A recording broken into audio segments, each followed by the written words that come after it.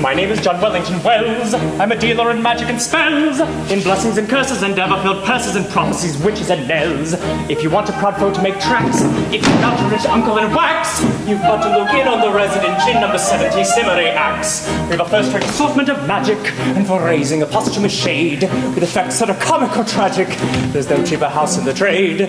The filter, we've quantities of it, and for knowledge if anyone burns, we're keeping a very small profit, a prophet who brings us unbounded returns.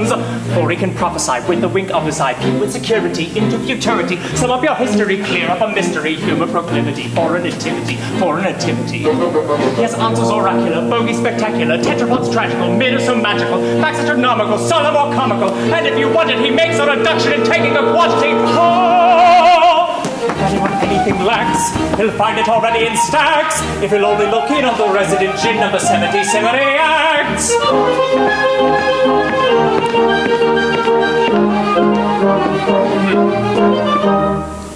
He can raise you hosts of ghosts, and that without reflectors, and creepy things with wings, and gaunt and grisly specters.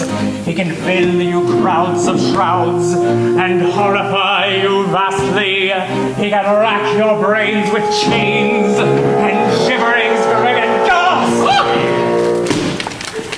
Then through planet he changes organity with an urbanity full of satanity, vexes humanity with an inanity fatal through vanity, driving your foes to the verge of insanity. Barring tautology, in demonology, electrobiology, mystic physology, spirit nostalgia, high-class astrology, such as his knowledge, he isn't the man to require an apology. Oh!